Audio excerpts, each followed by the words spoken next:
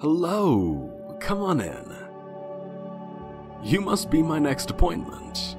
Welcome to the Dream Institute, and thank you for agreeing to participate in our initial trials. May I ask how you found out about us? Was it an advertisement, or did someone recommend us to you? Oh, I see. Well, that's great. So, you're probably aware of what we're trying to achieve here, right? Full control over our dreams. Just imagine it. In the future, anyone will be able to come here, have any dream they want, on demand. For a modest fee, of course. You could have any experience you could think of. Be anyone you want. The possibilities are limitless. Of course, every mind is unique, and it'll take some more time until we find an approach that works for everyone. But the initial results are very promising. Please, follow me to our treatment room.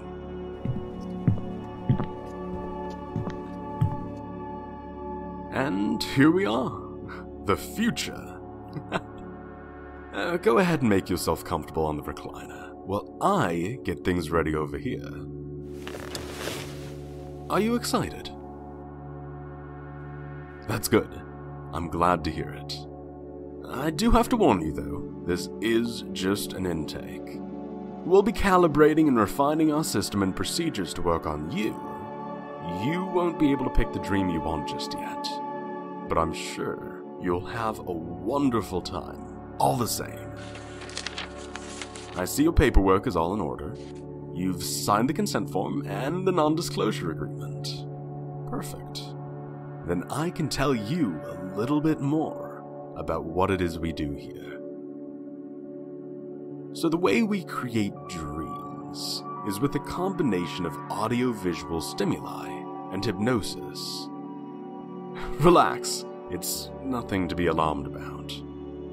People drift in and out of hypnotic states all the time. Just think of getting engrossed in a good book, or being so focused on a task that you forget the world around you for a while. It's an entirely natural phenomenon. We're just more deliberate about creating it here. We'll use it to temporarily place you into a more suggestible state, which enables us to guide your dreams in the direction that we want. That's not a problem for you, is it? Alright, great. Let us proceed then. I'm going to attach some electrodes to you in order to monitor your brainwave patterns. Don't worry, you will barely feel them. They're very unobtrusive. I do have to lean in quite close to attach them. I hope that's not a problem. Okay, good. Just hold still for a moment. There we go. That's one. Please let me know if anything feels uncomfortable. All good?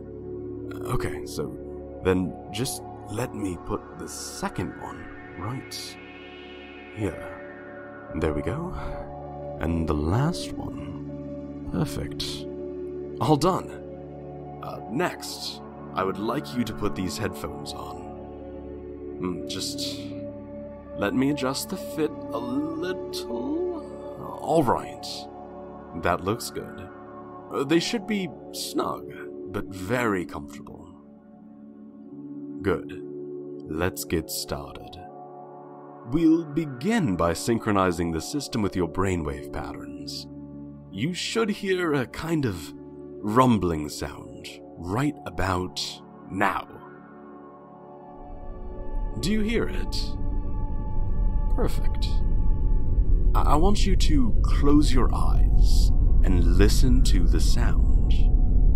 Focus on it, and try to lean into the sound, if that makes sense. You're doing well, just focus on the sound. There we go. Got it. You can open your eyes again. Alright, so, for this session, we'll be going through a variety of scenarios. Just consider it an imagination exercise. I'll be telling you to imagine some things, and I want you to do your best to do so. We'll find out what resonates with you, and what doesn't. It'll help us to improve our system, and give us a solid baseline to start from in future sessions, should you decide to continue assisting us with our project. But before that, I want you to look at the screen in front of you. I'm going to run through several spirals to see which one gets the best response. Just relax. You don't have to do anything. Simply watch each spiral as it appears on screen. No. Maybe? No. Maybe this one. No. I think the last one was... Yes! This one. Definitely this one. Okay, so just look straight ahead, directly into the center of the spiral, and let's proceed with Phase 3. You will be hearing several different sounds in your headphones, but don't let them distract you. I need you to listen to my voice. Focus on my voice. Listen to my words, and relax. Take a deep breath in, and let it out. Good. Relax. Another deep breath in and out. Notice how heavy your body feels. Breathe in and out. Just keep looking straight ahead, and you can let your eyes unfocus. You don't have to pay attention to anything other than my voice. Empty your mind and breathe in and out. Listen to my voice. Relax and sleep. Can you hear me? Good. Now, I'm going to describe some things to you, and I want you to do your best to picture them. Try to make them true in your mind. You are standing in a mansion with a high ceiling and wood finishing all around you. You look up and see a huge crystal chandelier in front of you. It's made up of hundreds of big and small faceted crystals shimmering in the light. You look down and you see that you're standing at the top of a large ornate marble staircase. There's a blue carpet running down the middle, with gold finishing at the edges. You are not alone in this mansion. I am right there with you, standing next to you. Let's go down, I say. You put your hand on the banister, feeling the smooth wood against your skin. You take a step down, and it feels good. It feels right. It feels right to go down these stairs. And so you keep walking down the stairs, step by step by step, going deeper and deeper down, feeling wonderfully calm and relaxed. And with every step you take, you feel even more calm, even more relaxed, even more at ease. You want to keep going down these stairs. Down, down, down. Feeling safe and comfortable in my presence, following my voice as I guide you down the stairs, step by step by step. You're almost to the bottom of the stairs now. Just 3 more steps. 3, feeling more and more relaxed. relaxed. 2, perfectly calm and at peace. 1, all the way down now. You're at the bottom of the stairs, and there's a wooden door in front of you. I tell you to go through it, and so you open the door and walk through. You find yourself in a living room of sorts. The first thing you see is a large open fireplace. There are a couple of logs on the fire, crackling and popping as they burn. You look at the fire for a moment. You watch the flickering flames and the embers dancing above the fire. And then you move on. You keep walking. You see a painting on the wall, an abstract piece of art. It's a black and white spiral. And as you look at it, it almost seems to spin. Slowly, languidly, spin. Around and around and around. You watch it for a moment, then you move on, walking deeper and deeper into the room.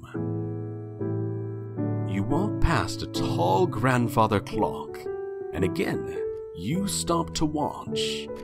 You look back at the pendulum, a shimmering brass disc, swinging back and forth. Back and forth. It's fascinating. You can't keep your eyes off the pendulum as it swings back and forth, back and forth. There's a comfortable seat in front of the clock. I take hold of your hand and lead you to it, telling you to sit down. And you sit down, never taking your eyes off the pendulum as it swings back and forth, back and forth. I come to stand behind you and start whispering into your ears. You sink down into the chair, sinking deeper and deeper down. You feel so comfortable, so relaxed, just watching the pendulum swing and listening to my voice. You don't catch everything I'm saying to you, but that's all right. Some part of you hears and absorbs every single word I say. You just let go and relax. I point out that there's a clock face behind the pendulum, and you see it. The hour hand is pointing to 5. The pendulum swings past, blocking your view of the clock for a moment. When you see it again, the hand is indicating 4. There's something odd about that, but you can't quite put your finger on it. Another swing of the pendulum, and the hand points to 3, 2, 1. A bell chimes, and you drop. You are on vacation, and after a long and exhausting trip, you finally arrive at your hotel. You look forward to finally relaxing and letting go. Pushing open the double doors, you make your way inside. You look around you, taking in the polished floor, the marble columns, and the indoor trees scattered around the lobby. You spot the reception desk and approach it.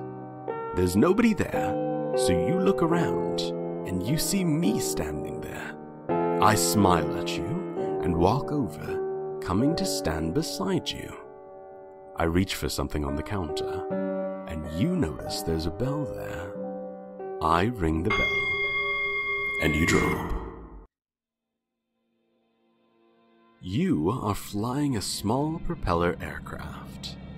It's a 2-seater, and you're sitting in front, at the controls. You've never flown a plane like this, but you're comfortable and at ease, because I'm sitting right there with you, so you feel safe and secure. I'm sitting right behind you, telling you exactly what to do. There's noise all around you, the wind, the propeller, the engine, but you tune it all out. You can hear my voice, and it's the only thing that matters. You listen to me and follow my instructions, and that makes everything so easy. You fly the plane effortlessly. You do what I tell you, when I tell you, without thinking, without hesitation. You listen, and you follow my instructions. And it feels so very natural. It feels natural to do what I tell you to do. I point out a cloud on your left and tell you to make your way to it. And you do. Of course you do. I told you to. And you follow my instructions. You bank the plane to the left and approach the cloud. I have you fly over it. Keep pace with it. The cloud is right underneath the plane now. I tell you to open the canopy and step out of the plane. And for a moment, you hesitate. You're not sure if you should. I repeat my command. Step out of the plane. This time, you listen. You swing your legs over the edge, and you drop, and you land on the cloud. Everything is fine. It's always fine to do as I say. I drop down onto the cloud as well, landing behind you. The plane flies off into the distance, disappearing from view. And I take your hand and lead you further onto the cloud. We get to a patch of the cloud that looks particularly cozy, and I tell you to lie down. You scoop up a bit of cloud, kneading it together, shaping it into a pillow, and you lie down on the cloud. And it feels wonderful. The cloud is soft and fluffy and so very comfortable. You are completely relaxed, just enjoying the moment, looking up at the beautiful blue sky, listening to my voice, and letting your thoughts drift. After a while, you notice something glittering high up in the sky. It's coming closer and closer, and you watch it intently. Finally, you can see what it is. It's a small bell with tiny little wings. You can see it clearly now, and it comes to hover right in front of your eyes. It chimes, and you drop. When you hear the bell, you drop. You're at the Dream Institute, lying on a recliner, listening to my voice, and I tell you, it's time to open your eyes. Open your eyes. Wake up and open your eyes. Wake up. Welcome back. You can take off your headphones now. Just put them on the little table to your right. Perfect. Thank you. So, how was it? Did you enjoy it? Good. I'm glad to hear it. Let me just help you with those electrodes. That's 1, 2, and 3. There we go. We will, of course, be sending you a form to collect your detailed feedback on the experience, but I would still like to do a quick check with you. So, we did the mansion with the stairway, the grandfather clock, the hotel lobby, and then the airplane and the cloud. Does that sound about right? Is there anything else you remember? It's just that sometimes the imagination can run wild a bit, and people think they remember things that didn't happen.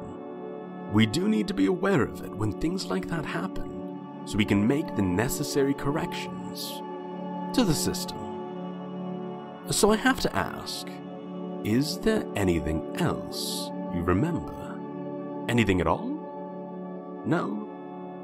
Perfect.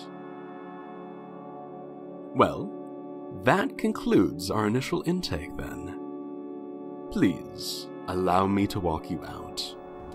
Thank you very much for participating in our trial, and I really hope you will be willing to schedule some follow-up sessions. We should be able to do some more targeted dreaming during those. There's no need to decide right now. You can just indicate it when you fill in the exit survey. Thank you again, and hopefully we will see each other again very soon.